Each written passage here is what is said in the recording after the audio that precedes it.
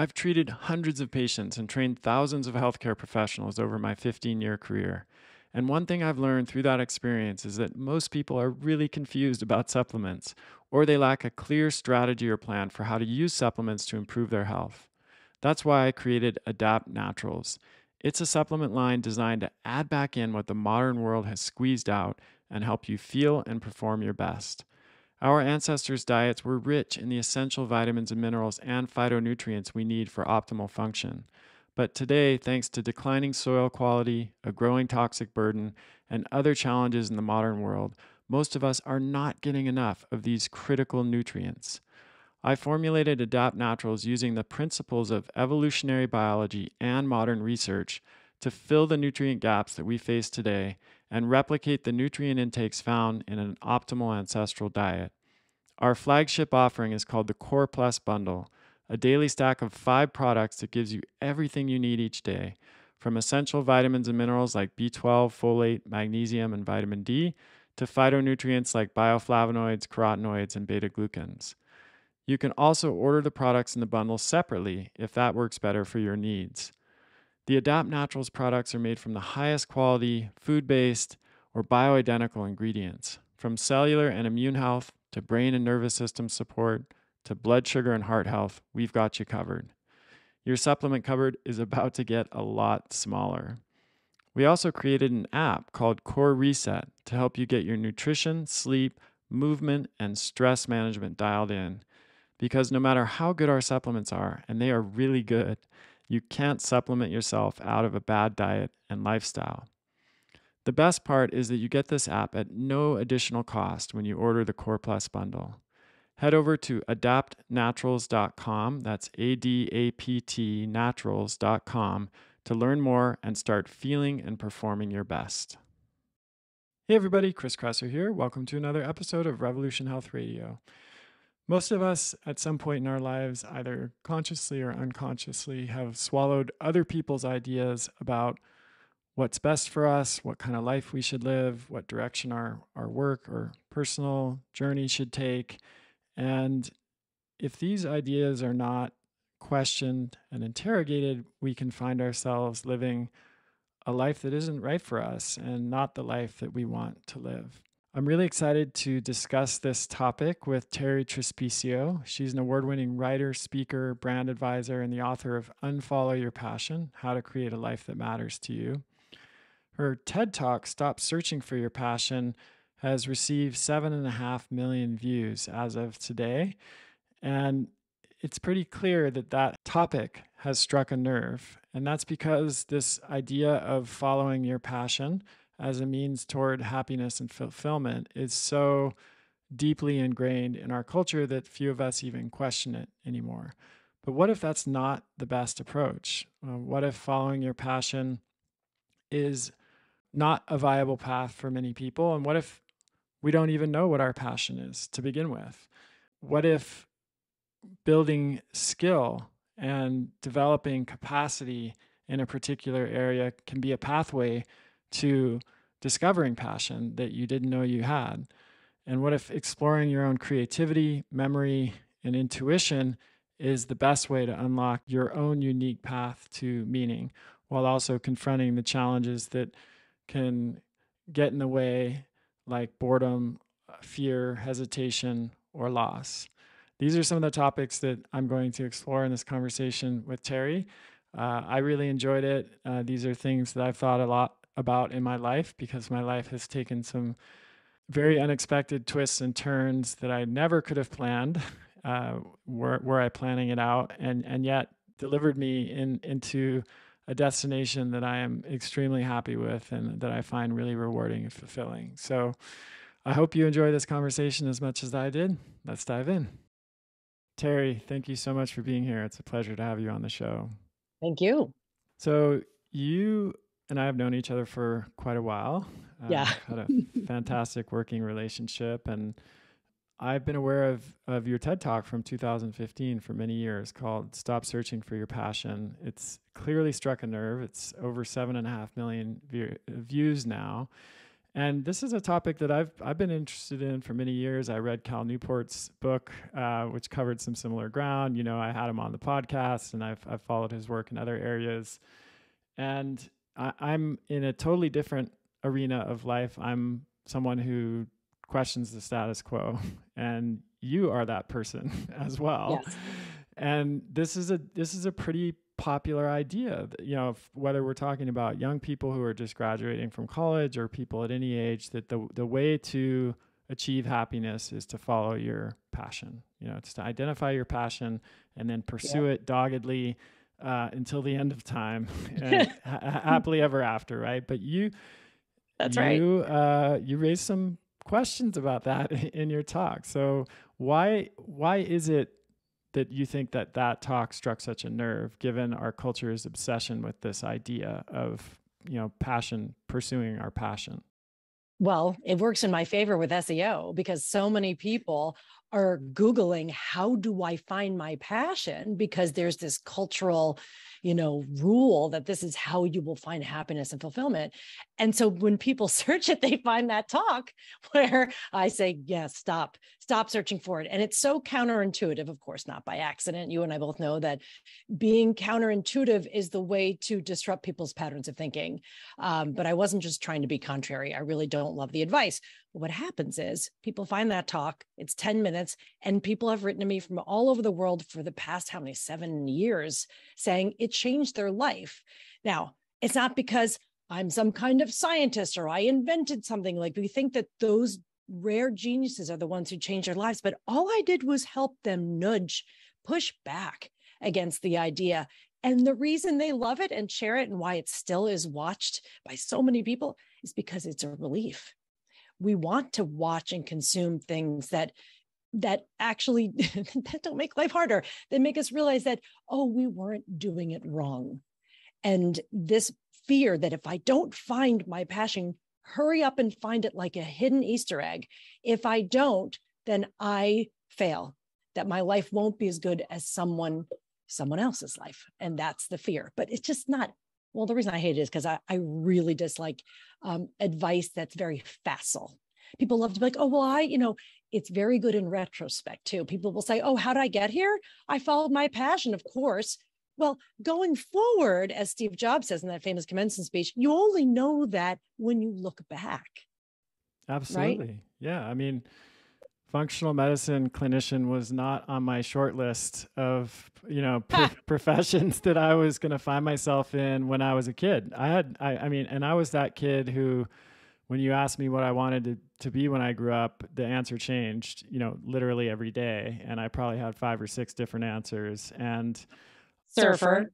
yeah, Surfer exactly. being Pro one. surfer and skateboarder did not work out. That maybe what would have been number one choice, but Right. maybe not. Things change over time, right? And that's a big theme in your work that we're going to come back to later. But I remember distinctly, actually, even at that young time in my life, feeling envious of the other kids who were asked that question who had one answer, and that answer was the same every year that they were asked, in school. What is that? I have one guy in mind, actually. It was a little weird because even in like middle school and high school, he was reading the financial section of the Wall Street Journal, which is like not the Geez, it typical. sounds like a lot of fun. And you'll never guess where he ended up on Wall Street. And now he works in M&A, mergers and acquisitions. And for that guy, he was clear from day one what he wanted to do, what he was passionate about, what direction his life was going to take. And I remember, I was pretty clear at that time that I didn't want to end up doing what he wanted to do, but I was envious of the passion, the single-minded purpose, and the passion that he had.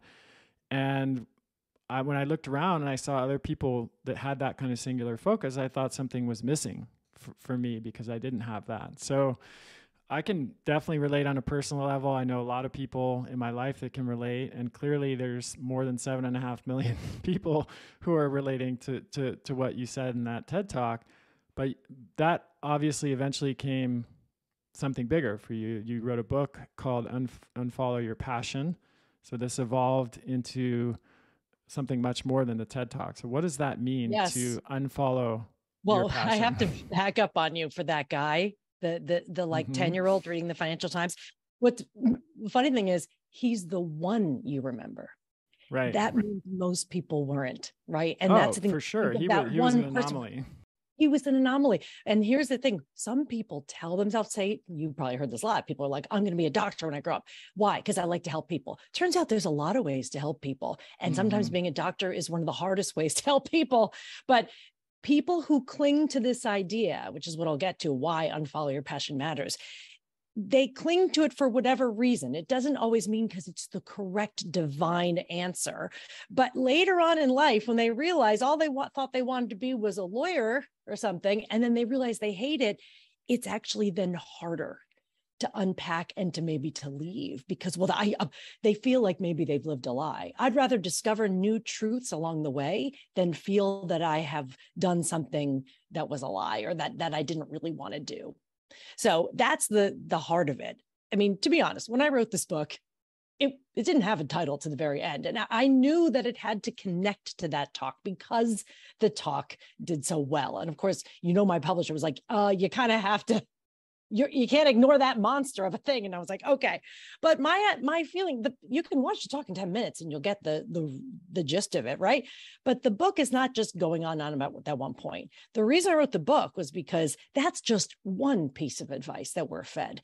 But when we break that down, we have to start to look at all of the things we've been told about what we should do to lead a meaningful and fulfilling life. And so the book was really my taking down one idea after the other. How I even came up with the TED Talk idea. I heard there was a spot at this TED event first.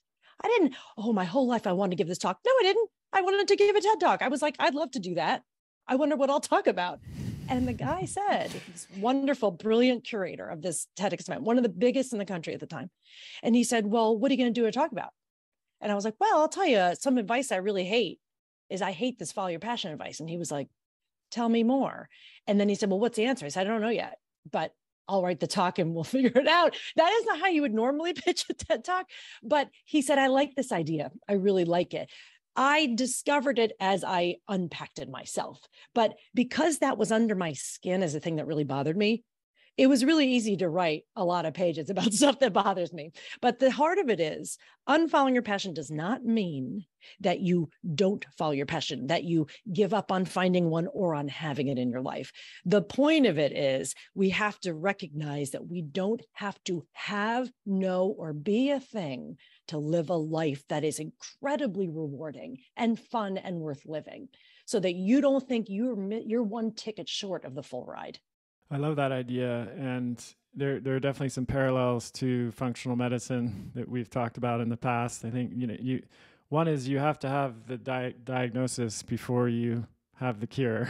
And you talk about this in the book in terms of essentially taking an inventory on all of the things that we've swallowed, all of the other people's ideas, other people's beliefs, other people's purposes and principles and plans and strategies and the ways they think that you should be in the world and set up your life. And a lot of that is unconscious because it goes back really far, maybe even to pre-verbal times when we were so young, we weren't even really conceptualizing what we were taking in and processing. So what does that diagnostic process look like for you when you work with people and you do workshops and what you talk about in the book? Because I think that's a really important starting place that people can't gloss over.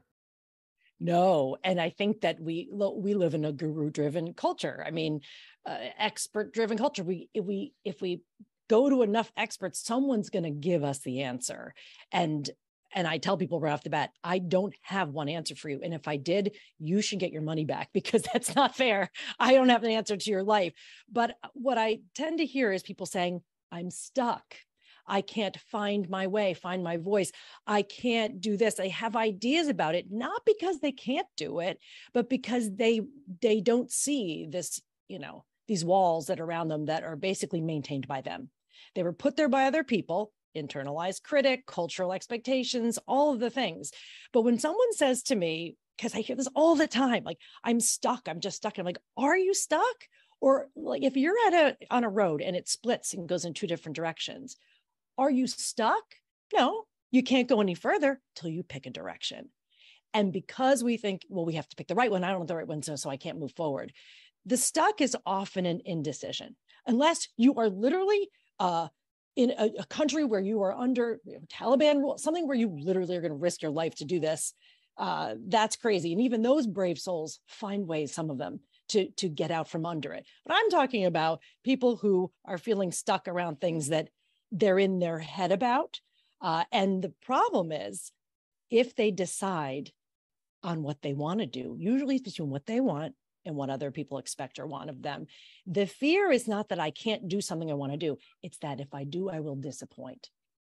And the one trade-off is, if you're going to live a life that is yours, that you really want and love, you better believe you're going to have to disappoint some people. And some people would rather not ever do that. And if you don't, if the biggest goal is, I will please, serve, and fail to disappoint anyone, then that's okay, but that's the life you're choosing. You cannot choose a thing, make everyone love and accept it, and I'll only do that when everything's perfect. And that's the trade-off. That's the trade, but a lot of people aren't willing to make it. It's also, I think, ultimately impossible, because if you're trying to please everyone, you're not, not everyone has the same, is pleased in the same way. And so you're going to end up bending yourself into a pretzel shape and probably even failing at that, because it's an impossible goal to achieve. Yeah. I mean, the other thing that stands out to me about what you said is we have a very linear concept of getting from, point A to point B. And, sometimes the fastest way to get from point A to point B is a straight line, but that's not always true, right? Sometimes the route is much more circuitous and nonlinear and even fractal. And so this concept of being lost, I think, is somewhat tied to that linear conception of how you get from one goal to the next. Because certainly when I look back on my life, I could look at long stretches of time where if you're looking at it from the outside in, it would not have been clear how it was going to end up where I actually did end up.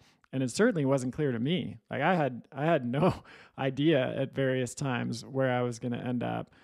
And if I had sat down like with my journal and tried to plan that out as a career path, absolutely no way that I could have conceived of it and figured it out. No possible way. It was a process that was very organic, of essentially putting one foot in front of the other, and sometimes very incremental baby steps, and sometimes steps backward or to the side or around in circles even.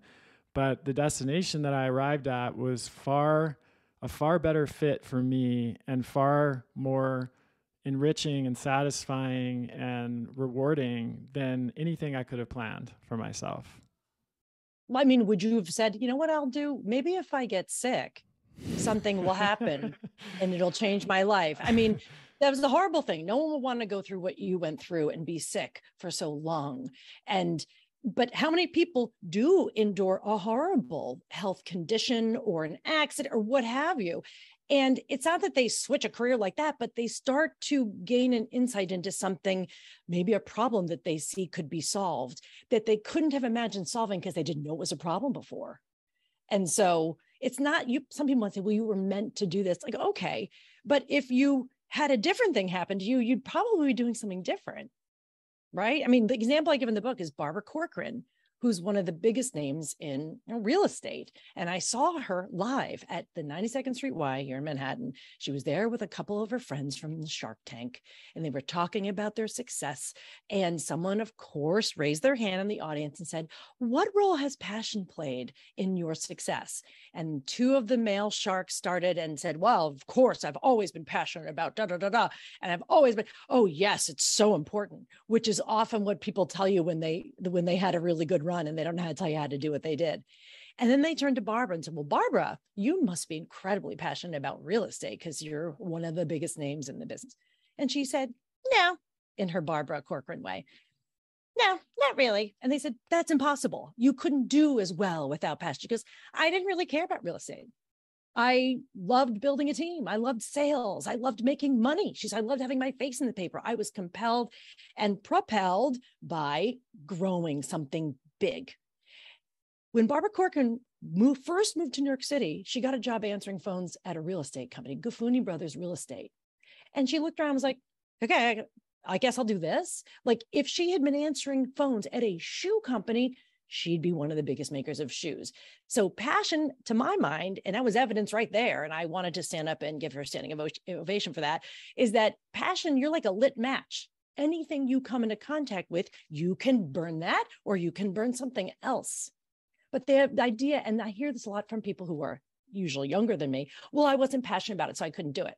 I was like, is that it? I mean, you have passion in you. You can find something in there. Not that you have to stay at a job you hate, but the idea that someone better supply me with it is backwards. Yeah, and the idea that passion just hits you like a lightning bolt, and it's a binary thing whether you have it or you don't, or that Great story. Yeah, you start with you must do, like you said, you must do something that you're passionate about to begin with. Whereas, as you point out in your book, and Cal Newport writes about this too, that passion is often something that you grow into, that develops over time as a result of more familiarity, more skill, which I want to come back to, rather than necessarily talent.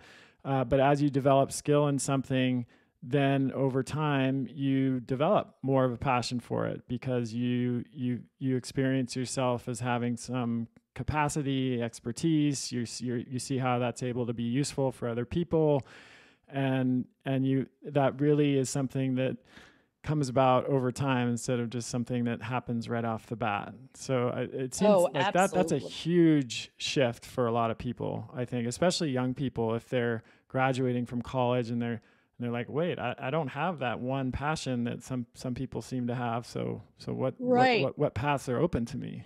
It's almost like if the only goal was, well, you have to make money. And I know that's a big goal because you can't live without it.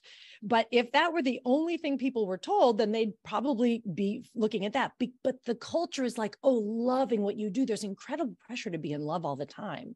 In fact, one of the studies I found the most interesting, which got a lot of attention, and everyone I knew sent it to me, is a study that was published in Psychological Science.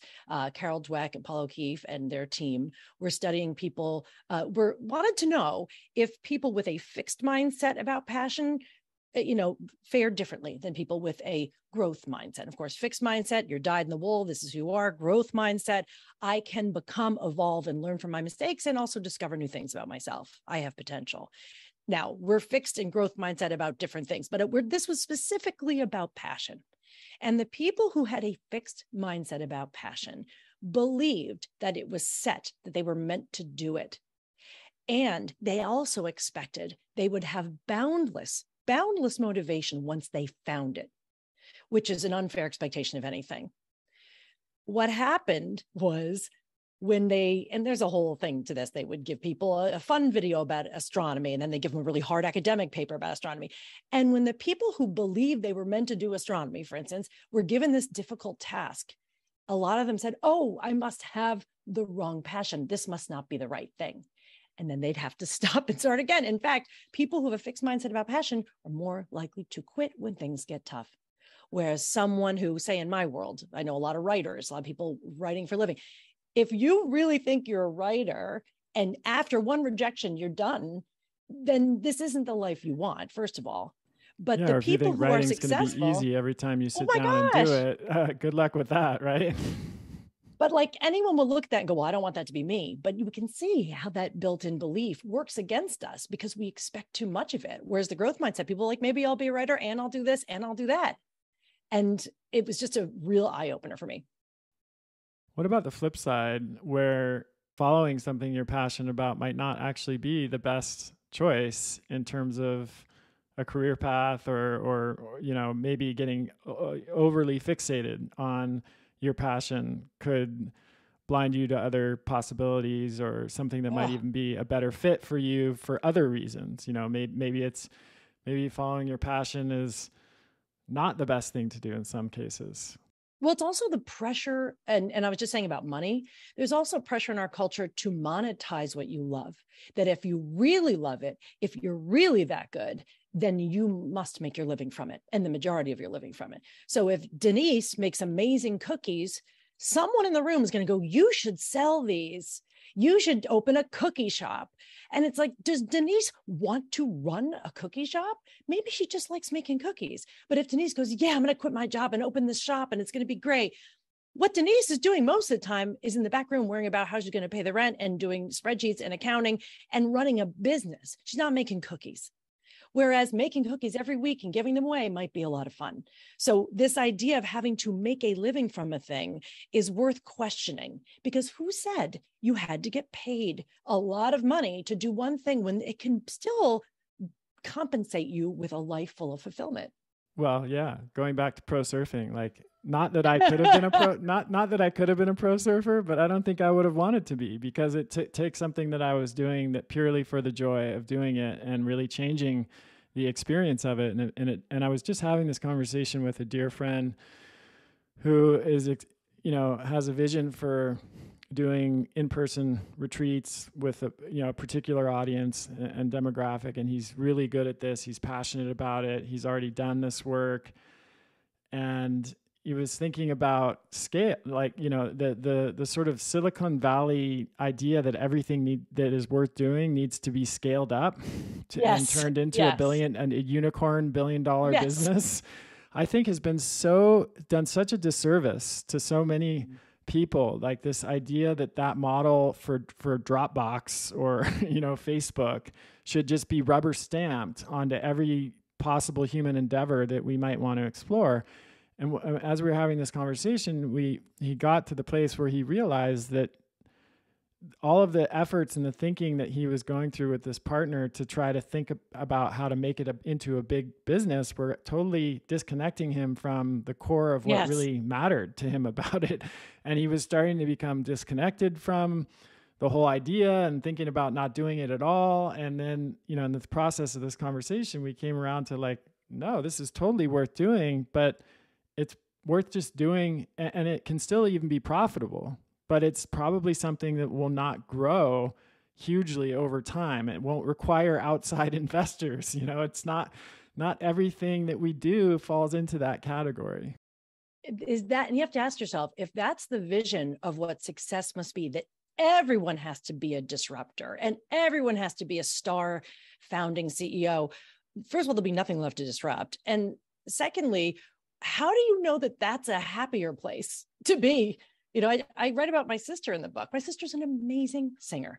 Anyone who would sit and listen to her would be, oh my, you could have made a living doing this. Of course she could have. She knows she has the voice. She's gotten the attention. And she said, if I try to make a living from this voice, I will resent it. Because then the voice rules me. I can't drink, and I have to have warm things around my throat, and I have to have I can't shout. And then she said, on top of that, I'd have to be at a theater every night if I'm lucky. If I'm lucky enough to make a living doing this, I either have to be at a theater every night or I have to be on tour. I don't want either of those things. She said, the idea of being on a tour bus and being a big success, nightmare. I want to have a job, be done, be on my couch with my kids and a dog by 5:00 every night and in bed by 8:30. You can't do that and be a recording artist. But when people say to her now, oh, you could have been something, she takes that offensive. She says, I made the life I wanted and I'm incredibly happy. Why do people think, oh, she could have? That is a cultural thing. We're all to blame for that. But it doesn't bode well for actually making a decent and fine living and doing things you love that don't make you a unicorn. I can't think of things I'd rather be less right now. Absolutely. There's a lot of downsides that come with that, with scale, as anyone who's been through that process could tell you. And so, but it does strike me that I think there is kind of a gestalt that's just the expectation of what comes with success. And you even are seeing that in young kids now. Like kids are starting their own YouTube channels, or they're becoming TikTok influencers. And if they went out and did a lemonade stand and it was successful, then they're scaling their lemonade stand to multiple different neighborhoods. And it's an insidious idea that I think is become so woven into our culture that few people Mhm. even question it now. And it's right up there with this idea of self-improvement, which you talk about in your book, and you Which have a idea? self-improvement. Oh God. So you have I want to talk about your perspective about this, but just the context, like for me, this has always been a little bit of a razor's edge Oh because yes. because you know, on the one hand, I'm deeply invested in developing and growing in my life. Like I want to be able to communicate better with my wife and my daughter. I want to feel, you know, to be able to connect with them more deeply. I want to be able to become aware of the ways that I get in my own way, and to have the satisfaction that comes with being a clear vessel, like being able to really function in my highest purpose and connect, like I said, connect with people, to be a better listener. That could be called, some people would call that self-improvement, but in my way of thinking about it, that's just becoming a like growing into myself, like becoming more myself, essentially. But it's really tricky because there's this whole industry out there which is based on the idea that there's something fundamentally wrong with you, with us, with me, and that in order to be happy, we need to fix all of those things that are broken. So it might seem like a subtle difference, but it's, I think, a huge difference, and a difference between, you know, being happy and being miserable, really, and when it comes down to it. So yeah, break that down, like how you look at that. Well, self-improvement is tricky because we always have to remember the culture and the society we live in. It's an industry. People are making money off books that help them be their best selves. I'm one of them. I understand it. People are selling courses, doing all these things. I think that it's one of those things where most of the people who are in that space talking about this are well-intentioned. I believe most of them are. I don't think everyone's out to trick people into being, but no one wants that, right? But the tricky thing is the word fix. It's about where you begin from. If I begin from a place of lack, well, I don't know anything. So everyone has to fill me with their knowledge and tell me how to do stuff. I either come empty and useless until someone puts that meaning inside me, which is, not really true at all. Or I'm this thing, but I'm damaged and broken because of things that happened to me, and I can never unkink that hose, and I'll never be right. And so there's that idea, both negative ideas. The word fix is something I've gotten hung up on, because I was like, well, let me think, because I really like to look at the words, look at the language, the things that we're using to describe these things. Fix, to affix, to fix is to fix, to secure in place. So if you have a pipe that's loose and water is spraying, you need to fix it because it needs to be secured in place. But the idea that you, in order to be a better person, to be a happier person, better, whatever, you have to be fixed means that you have to be secured in place. And it's the opposite. We already talked about how being fixed around things doesn't help us at all, really. And in fact, what we need often is the opposite. We need to let go. We need to loosen up the grip on who we think we can be, what we think will happen or should happen, our big plans, all the things we have on the list of what we're going to achieve. Letting go of that has been one of the most powerful things for me personally, as someone who, like many people, suffers from generalized anxiety disorder, right? Like I'm nervous about something. But my mother always said to me when I was little too, my whole life, honey, just try to go with the flow of it. Like, just try to flow with it. And I was like, trying, but that is true. Flow is the opposite of fix. So it's fine. Read the books. They inspire you. They make you feel good. If something makes you feel bad, it's probably not right. But the idea that you are the problem is not the problem. Our culture is sick, and we're trying to thrive inside of it, as you do in your world of health, of knowing that we've overdone everything in our world and need to achieve health by going back to our ancestral roots. I feel like that sense of wholeness is what I would like people to feel. So you asked me earlier, and I didn't answer the question. You said, I didn't get to it. You said, well, what do you do? What do you say to people you work with in workshops? And I think it's pretty important to mention this now. I lead workshops for people who want to, as I have come to say, want to be self-expressed. They want to say things, write things, do things in the world and communicate those things. Not everyone wants to do that, but a lot of people do. Some call themselves writers. Others say, I'm not a writer, but I want to do those things. And the key here is that I was trained in a method. This changed my life. I didn't come up with it. It's a method called the Gateless Method. It was created by a woman named Suzanne Kingsbury, who's an editor, and she works with writers, and the writers were all blocked. How do I get them to tap the genius part? And she's done a lot of study on this, and I learned from her that focusing on what's working, not on what's not working, is the best way to get yourself in flow, to create, to communicate, to do all the things we want to do. Most workshops, coaching, whatever, like, well, let's look at what you did. Let's look at that flaw. Talk therapy often focuses on, let's look at and talk about what went wrong. There's always a place to address problems and conflicts. But in the work I do, my role, I feel, is to get people kind of on fire, to generate and create whatever it is that will bring them meaning. And as a critical person myself, I had to unlearn the looking for flaws. And we teach what we most need to learn, right? And so in these workshops, I've gotten to be a better person because we emphasize listening. We write something on the spot, even people who don't write at all. We read what we wrote out loud, terrifying, but not because we don't say, you know what I would have written, and you know what you should have said, or why did you do that? There's none of that. We look at the work itself and we focus on what was strong. I love that moment when this happens. What a fantastic use of that detail. And the person, rather than feeling judged, feels completely seen. Not, oh, am I pretty enough? But like not looking at your appearance, anything like, it's the work.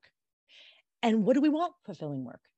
How do we do that? We have to look at what's working. And this changed my life. It's really how I was able to write a book. Because I was like, I wouldn't write a book. No one's going to read a book by me. That went away when I learned to just write.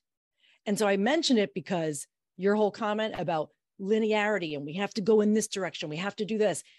What happens when you really open up and allow people to come into their own thoughts and get them on the page is that they discover all the rabbit holes, all the intuitive and undiscovered paths that lead them to things they love that you cannot find linearly.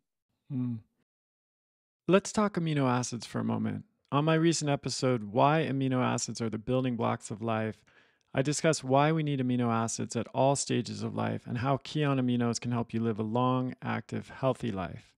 To truly understand just how vital amino acids are for health, think about your body and what it's made of. You've probably heard before that it's made up of mostly water. What you probably haven't heard is that everything else in your body is 50% amino acids. These building blocks of life are essential for health and fitness. This is why Kion Aminos is my fundamental supplement for fitness. I drink them every day for energy, muscle, and recovery. Kion Aminos is backed by over 20 years of clinical research, has the highest quality ingredients, no fillers or junk, undergoes rigorous quality testing, and tastes amazing with all natural flavors. So if you want to naturally boost energy, build lean muscle, and enhance athletic recovery, you need to get Kion Aminos. You can now save 20% on monthly deliveries and 10% on one-time purchases. Just go to getkion.com/Kresser. That's GETKION.com/Kresser to get my fundamental supplement for fitness, Kion Aminos. Vitamin C is a critical nutrient for immune function and antioxidant protection. Yet most people don't get enough in their diet, and most vitamin C supplements contain synthetic forms, GMO, sugar, or allergens like soy or corn. This is why I recommend whole food forms of vitamin C, which contain the full spectrum of vitamin C activity without GMOs or other junk. And my favorite whole food vitamin C product is Essential C from Paleo Valley. It's made with 3 of the most potent vitamin C-rich superfoods on the planet, one of which is 120 times more potent than an orange. Nothing synthetic, no weird questionable ingredients, just food. Right now, they're offering my community an exclusive 15% off discount. Just go to paleovalley.com/Chris and use the code Kresser15 to get 15% off. Yeah, this is, it's really resonating. I think you know this, Terri, from our work together, but this is one of the primary differences between health coaching or any kind of coaching and therapy or, being a doctor. doctors give advice, and they try to fix what's broken. That's sort of inherent that's the expectation that the patient comes in with. Hey, this is broken. It's not working the way I want it to. You, doctor, fix this. That's sort of the implicit agreement. Whereas in health coaching or any kind of coaching is based on positive psychology, which is what you're referring to. And that's the idea that we get bigger gains when we build on what's already working rather than trying to fix what's broken. And I think where people get stuck there is the idea that, oh, well, that means I'm just going to have to live with those things that are broken for the rest of my life and never expect Yeah. any progress. Like there's this sort of, I think that straw man thing happens. But what really happens, and what you were alluding to, is that when we are able to transfer skills or apply what we know helps us in areas in our life that where we thrive to the areas of our life where we're more challenged, that's a more likely way to make progress than approaching it from the it's broken, I'm broken kind of I'm framework. incapable. Like Right. it's more like, how can I take what I'm really good at over here and kind of study that and see, or what are the basic, why am I good at this? How am I good at this? And how can I take those things that I already know and do well and apply them to this thing that I want to improve over here? Again, somewhat of a subtle, might seem like a subtle shift or even just semantics, but it's so not. It makes all the difference in the world. Absolutely, because it's validating. And that's why I mean, it's important in a coaching relationship, in a group, any of those things. Say on a team at work, most people do not spend the time or effort to validate what's working or what's good. They assume it's good, and let's save time and just go to the problems. But if in the spirit of productivity, you want to just go fix, what you're really doing, and this is particular with teams, you're kind of nipping things down to the bud. You're not allowing ideas to take root, because the minute you cut someone off and tell them that idea, we tried that last year, Louise, it didn't work, remember? Oh, well, now Louise isn't going to say anything. So we get pushed down. This, what you're saying, why coaches are so important, why the workshops I lead and other teachers like me lead are important, is because no one pointed out what was working. And therefore, how are we supposed to know to do more of it? If I say, Chris, your skill here is so powerful, did you ever think of doing that over here? It's a forward movement, as you're saying, right? It's a way to point out what's working, which most of us never do. Yeah, I mean, it's a paradigm shift that I'm seeing happen in a lot of different areas, which is great. Like I'm encouraged by that because I think it's going to serve people so much better. While we're on the topic of debunking some pretty persistent myths about how we can actually live into this life that we want to create for ourselves, what about this idea of getting out of our comfort zone? I think this is another razor's edge too, because I can objectively look at my life and say there were lots of times and up until very recently, and I imagine this will continue, where there was a direction I wanted to move in. I knew that in my gut, and yet there was some fear or resistance that came up, and I didn't let that stop me, and I moved forward, and it was a huge but again, that's maybe slightly different than what we're talking about with our comfort zone, which is like, if I'm naturally an introverted person and I don't enjoy being in situations where I'm constantly having to talk to a bunch of strangers, then should I constantly put myself in situations where I need to talk to strangers because that's getting out of my comfort zone? So again, I'm just setting that up. Those are like two different ways that I think about it, where in the first case, there's actually a benefit to moving through the fear or the hesitation. But in the second case, there's no real benefit to continuing to put myself in those situations if I'm just more comfortable being, in a smaller group of people or just one-on-one with people. What do you think? Yes.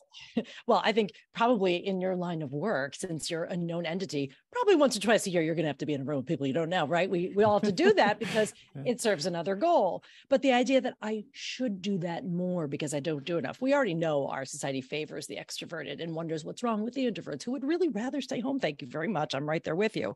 My theory about the comfort zone comes from again, something that annoys me when people tell me I should be and be okay with being uncomfortable.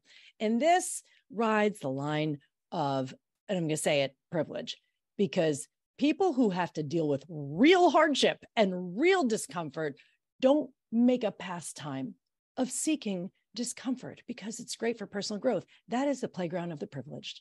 If you have to find ways to be uncomfortable, well, you're very lucky. Most of us spend most of our time slightly uncomfortable, even in your house, even thinking about like Sunday night. How many people are up, can't sleep because of what's just because Monday's coming? The understanding or the assumption is that most of us are just kind of comfortable, too comfortable. And in the name of progress and self-improvement, you should get out there and work harder and be scared. Do something every day that scares you. Getting out of bed is pretty scary considering, so this idea, I'm just flipping it. I'm not saying that you shouldn't take risks, that you should be complacent. I don't do either of those things. I don't favor staying where you are because it's too scary out there in the world. My perspective is the goal isn't discomfort. The goal is comfort, because even the dudes who are going to go into their those overheated tents and meditate or do whatever they're going to do, crazy, walk on hot coals. I've done it, nutty stuff. If they on the way home are upgraded to first class, they're going to take it because we love comfort. We like to dabble in it to test ourselves, dabble in that discomfort. You want to do that, fine. But Chris, as a woman, I'm going to say, I don't like when men tell me I should be uncomfortable and be okay with being uncomfortable, because it's something very dangerous there. That, well, I should be uncomfortable. I mean, that's going into train that we weren't going to cover anyway. But I think it's important for women to realize it's not okay to just tolerate discomfort, which, by the way, women through all of time have. And I say to men who tell women to be uncomfortable, you wouldn't last a day in my skin. Like, we're uncomfortable, trust. My goal is to expand the comfort zone so that I am more comfortable in more places. For instance, I took a stand-up comedy class years ago, and I started doing it for a couple of years. I wasn't learning talk about doing something for fun and not because you're earning any money. Stand-up comedy is a great hobby. If you'd like to try that, you will not make a dime. But I didn't do it because, what's scary? Stand-up, which it is. I think I'm going to do that just to get out of my comfort zone. That's not why I did it. It's because I'm also a professional public speaker, and I think comedians are some of the best public speakers ever. And I wanted to learn that skill. And I didn't want to discover, do I have some secret crazy talent? I know what I sound like. I know what my humor is. I want to learn how to engineer a joke and deliver it on stage. So I learned it. But in that first, day, we were all getting up to do it. And we're like, all right, why are you here? Why are you here? One guy's like, what's on my bucket list? And I was like, oh, okay. So you're just here for the day? Like, you're not really in it. But when you say that, when you say, well, I'm just going to try it, doesn't really mean anything, then you're not all in. You're not all in. And so I am committing to continuing to be uncomfortable enough so that when I get on stage next time, I am more comfortable doing that. And so the idea for not letting Chris Kresser sit in a box in his house and never leave would be that he has to go out occasionally so that it is a little more comfortable than it was last time. But comfort, ultimately. Look at everything we spend money on. Pretty sure we want to be comfortable, and there's no shame in doing it, which is another reason why the workshops that I run, I say, this is the comfort zone. Not because I'll coddle you, because I will not because I'll compliment you, because that's not helpful, but because when people say it's a safe space, they're not clear usually. Is it safe for you or safe for me? And so really a safe space is we don't judge you. We look at the work, we support and listen to what your ideas are. And to me, that's the ultimate in comfort, knowing I'm not going to be criticized. And the rest of the world doesn't like that. So, yeah. I mean, I just want to emphasize again, because I do think I've seen a lot of people get stuck here, and I think it's just worth kind of riffing on a little bit more, where at least I'm not saying, and I don't think you're saying, that it's not valuable to, like, if you feel drawn to move in a certain direction for good reasons, and there's fear that comes up or hesitation that comes up, and it's uncomfortable to move forward, that's not worth doing in some cases. Oh, yeah, you're right. Of course. And I'm not saying that you're saying this, but I know that some people will we'll say, oh, cool, I can just stay here. Interpret it this way, right? And that's our monkey minds doing the monkey mind thing. the difference, again, like going back to positive psychology, like this is a fundamental tenet of positive psychology, again, is that like if there's something that comes easily to you and where it's easy for you to get into a flow state with, and you're naturally good at, there's nothing wrong with building that, with moving in that direction. Like I think there's this kind of pervasive mentality in our culture that's not, that we'd be better off, instead of applying more effort in that direction of something we're already good at and it already comes easy, we'd be better off like focusing on something that we're not good at and trying to bring that up to some level of parity with something like what? that we're like accounting? Because I'm not going to do that. well, I mean, that's what I'm saying. It's like, so my understanding of this is just, and I think we're on the same page, is that there's value in moving through fear and hesitation if we're going in a direction that we want to go, to go in, and that we're drawn to go in for whatever reason.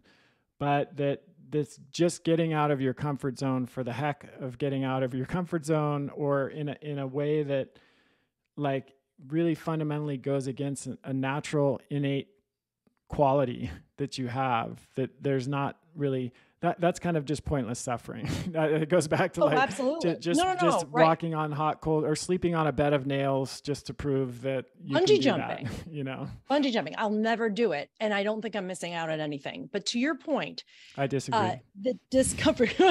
Just kidding. I've bungee jumped and it was really fun, but that's a great example. Like that came easily and naturally to me. There was fear and hesitation, of course, because if there's something wrong with you and you're going to jump off a bridge, but I really wanted to do it. I didn't do it because you wanted to do it. It wasn't about getting out of my comfort zone or overcoming that fear. It was like, hey, that looks fun. Oh my God, I'd rather deliver a keynote naked than jump off a bridge. Absolutely. But the thing is, you've taught me a lot about coaching, about specifically how health coaching works and doesn't work. And I know you've trained lots of people on that. You know that in order for someone to move forward, the discomfort of staying where you are has to be bigger than the fear of moving forward, right? So there's always fear in moving forward. I'm afraid of everything, and I do it anyway, knowing that I want to make that something that's mine too. And if you don't move forward because you're afraid, but where you are becomes untenable or just annoying, and you say, but it's easier to stay here, you will just stew in resentment your whole life because you'd rather do that than encounter a moment of fear to try something else. I'm someone who will try, not everything clearly, but some things. I get uncomfortable when I'm stuck somewhere too much. So if you're feeling stuck and if you're feeling uncomfortable in what was comfortable before, then that's all the more reason to push out and try something else. I think I just don't like the bravado of it. I think that's what it is. Like, come on, like that kind of vibe where I'm like, I want to do it so that I'm more comfortable later. That's the goal. Make it so that I expand my comfort zone so big that at the end of my life, it's a lot bigger than it was when I started. Yeah, that makes sense. And sometimes I think the flip side of this is that discomfort can be a sign that something is not right. If we're in, for example, a certain relationship or a career or doing something and we're noticing constant discomfort, it's worth like checking into that and seeing what that's about, not just bailing, I think. But if it consistently comes up, then it might be a sign that something needs to change or we need to move in a different direction. The discomfort is a sign. That's exactly what it is. And you listen to it, but the world's a scary place. There's fear whether you push ahead or not. So if you're trying to avoid all discomfort, you're not going to be able to do it. So if you're going to endure a little in order to be more comfortable, make sure it's in a direction you're doing intentionally. Yeah. So we touched very briefly earlier on skill and like how developing skill can actually help build passion, even when in something that you weren't originally passionate about. This is another area where I think there's a real celebration of the wrong thing in our culture. So talent is what is celebrated most. Like, wow, that guy's got talent, or she's got talent. She's amazing. She's so talented, which is in some way a really, I think the quote was from Seth Godin in your book. If I'm, or it could have been somebody, but it's an insulting. If you see someone who's gotten to a really high level in some endeavor in life and you say, wow, you're so talented. You must really be talented, as if they haven't worked their ass off, Right. for Right. decades in most cases to get to where they got to. And certainly in some cases, natural talent plays a pretty big role. Like I'm certain I was a good basketball player. I almost played in college, but I worked really hard. I don't think that if I worked 3 times as hard, I would have been LeBron James. So we have to recognize that there I is didn't some know that. I didn't know you like that. that there is some role for talent, but I think we way underestimate the importance of skill and skill building. Because skills work. That's why we want magic. We want magic. Oh, they're magically talented. Oh, that person just has talent. It lets us off the hook too, because it says, well, they're talented. I can't do what they do. Let's look at comedians. I would be like, oh, well, they were born with a special gene and they're meant to do that. And I couldn't do that. And one teacher I had said, you think comedians have to have good personalities? Most of them have horrible personalities. They're not even funny. He's like, all you have to do is learn how to get to tell a joke, write a joke, deliver a joke. You're a comedian. He's like, we, with this big personality business, is not actually the business of comedy. We think, oh, they're just funny. Oh, I could be a comic. I'm funny. Are you willing to do the work? Because it's a nightmare, clearly. Your point about, oh, there was something else about talent and skill I wanted to say. Yeah, talent is overestimated. And the skill means that we'd have to be willing to work at it. And you don't have to work at all the things you could do. There's only so many things we're going to do. But people say this to me. Okay, so that's something people say to me. Oh, you're so good. You're so good on stage. You're so good. You're just a natural. You're a natural. I am not a natural. It appealed to me, something in me, it appeals to me to speak in public and all that. But to say someone is a natural is very insulting in a way, not very insulting, but it's an oversight. I would much rather say, wow, clearly you've worked very hard on your craft and you've worked hard to be that good. When you say natural, you undermine your ability and my work. It's just not right. It's not helpful. Yeah. Well, I think we have time for one more myth or pick one. Pick a myth, any myth. I like it. Terri, I way back in the day, I was the healthy skeptic before it was Kresser.com. So, and this one is actually something I've talked about a lot, both with Cal Newport and Tim Kendall, who used to be the president of Pinterest. And I've talked about it more in the context of screens and how much screens interfere with this, which is boredom. And boredom is a very bad rap, and I've, we hear it from kids at a very, I'm bored, Dad, and so I think we have almost like an entire industrial complex that has almost excused us from boredom. Like in these days, if you so choose, and I don't recommend this, and we'll probably get to that in a second, you could probably almost never be bored. Like as long as you've got your smartphone and an internet connection, then you could do your best at least to not be bored. What's the problem with that? Well, the expert I turned to who inspired this chapter of the book is a guy named Dr. Mark Hawkins, who wrote The Power of Boredom. And he says, people will say, oh, I wish I could be bored. I'm just so busy. I'm so important. If you're busy, he says, you are very bored. You just don't know it. And it's this kind of busy thing, like scrolling and typing and we have a lot to keep us busy, a lot to keep us distracted. But what we're not doing is getting in touch with the boredom. We're running away from it, right? And the fear of boredom is actually the real problem, because boredom, he describes it as just space. It's just this kind of where all meaning falls away, because you can have all the shows on TV, you can have all the things and be like, I don't feel like watching any of it. We've all go through that. It is part of the human condition. It cannot be engineered out. The risk of not allowing yourself some boredom is that then there is no space.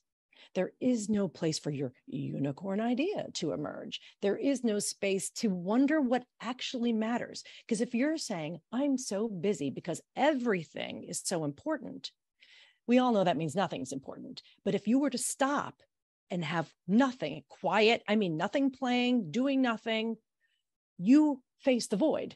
And that's so terrifying that people would rather be busy. Because if you stop and you don't work for a day, say you just take one whole day, you don't do any work, and the world doesn't fall apart, the question is anything I'm doing really meaningful? Does it matter? And so the busyness is a way to reassert the importance of everything, including ourselves. But if we're willing to sit in the boredom, that's actually where, speaking of magic, that's where things emerge. One of the stories I heard about in a documentary was that Walt Disney came up with the idea for Disney when he was sitting at a park and his kid was playing, and he did not have a phone and there was nothing to do. And he said, wouldn't it be fun if there's a place where parents and their kids could play together? Because this sucks sitting on this bench. And like, we don't allow that creative. We put a lot of cachet on creativity, innovation. We don't give ourselves any space to do it. So after I read that book, which took not very long at all, he knows his audience, I sat there and I did nothing. I said, I'm going to set a timer. I'm just going to sit here. It was terrifying. And I sat there and I did absolutely nothing. And I did fall asleep for a minute, but I mean, it was really important. And since then, since I have gotten this in my head about boredom, thanks to him, I make sure there's a portion of my walk where I listen to nothing and do nothing but walk. What are we missing out on if we're just watching replays of everyone else's ideas instead of coming up with our own? Yep. That's been true for me for many years. And, when I was 17, I started meditation practice. My dad introduced me to it. And for most people who are not familiar with that, especially at that time where it was not, people in Google and everyone else talking about meditation, they were like, wait, you're doing what? You're sitting. It wasn't sexy yet. you're doing a retreat where you're sitting and facing a wall and staring at the wall for 14 hours a day. Like, are you insane? What are you thinking? It does sound crazy. And then, now, like, most of my best ideas come when I'm on my mountain bike or I'm skiing, I never listen to podcasts or music on those kinds of things, because I just know that that's where that space that opens up when I do that is what allows for those new ideas or, reflection, making sense of our own experience. There's the default mode network kicks in where there's sort of the self-review and all of this stuff that actually the brain is incredibly active in those periods. That's what we know. Like, we think that boredom is a state of nothingness or where nothing's happening. On the contrary, there's a ton of stuff, and they've done brain scans on people and they see all this really rich stuff is happening. It's just not stuff that we're necessarily consciously guiding or directing ourselves or that's even coming to us in the form of thoughts that we can interpret. So I love that you included Really that exciting. in your book, because I feel like the lack of this is a huge experiment that we're performing on ourselves as a human race. That's with right. very unknown results and probably not good ones. Well, it brings us back to the idea of like, I should have boundless motivation. I should be passionate. No one is passionate every second of the day. It is metabolically exhausting and we could not sustain it.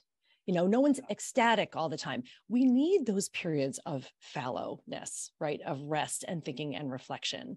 And without it, we are going to lose something vital. Yeah, absolutely. Well, Terri, this has been such a fun conversation. So fun. I love the book. I love all of the work. Where can people learn more about it and dig in if they'd like to? I wanted to have something special for the Chris Kresser community because I feel I'm secretly part of it, right? As being able to work with Chris. Mm-hmm. It matters to me. So I created a special link, territrespicio.com/adapt. And that is where you will find a little free something called Write Your Next Chapter. And it is a standalone guide, though it's also nice as a companion to the Unfollow Your Passion book. But if you go there and you put your stuff in, I will be in touch to send you that download. And it is essentially that, all the things we're talking about, time for you, the reader, the listener, to talk about it. It gives you a guidance to the method I talked about and to express it and to see what comes up. So we'll put that in the show notes, and I'm going to spell it TerriTrespicio.com/adapt. Terri, thank you so much. I really enjoyed this. And Thank you. everyone who's listening, highly recommend the book. It's, I think it'll really, in a compassionate but clear way, help you to get clarity on maybe some beliefs or assumptions or ideas that you've been carrying with you that may not be serving you, and you may not even be aware that you're carrying and aren't serving you. And that's, a really powerful step towards more clarity and forward progress in your life. So thank you for writing this book, Terri. Thanks for being on the show. Thank you. Thanks everyone for listening. Keep sending your questions to KresserCom/podcast question. We'll talk to you next time. That's the end of this episode of Revolution Health Radio. If you appreciate the show and want to help me create a healthier and happier world, please head over to iTunes and leave us a review. They really do make a difference. If you'd like to ask a question for me to answer on a future episode, you can do that at KrisKresser.com/podcast question. You can also leave a suggestion for someone you'd like me to interview there. If you're on social media, you can follow me at twitter.com/KrisKresser or facebook.com/KrisKresserLAC. I post a lot of articles and research that I do throughout the week there that never makes it to the blog or podcast, so it's a great way to stay abreast of the latest developments. Thanks so much for listening. Talk to you next time.